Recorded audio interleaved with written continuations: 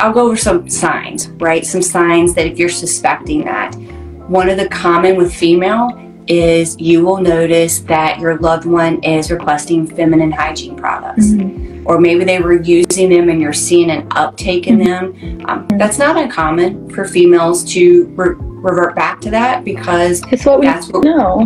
Right. Yeah, it's easy to do that. Comfort, right? It goes back to that comfort, and you'll start to see an uptake in buying those products. Or maybe they asked you, oh, I just need some feminine hygiene or pant liners, and that's usually a sign with females.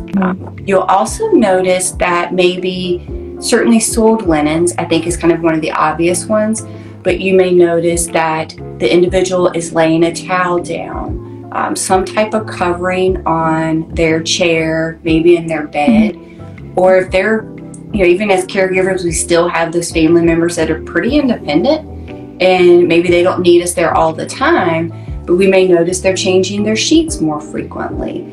They may revert to the bathroom and stay in there a little longer than normal. Another is you may see an increase in perfume, powders, deodorant, sprays, because they're the odor. Yes, they're aware of what's happening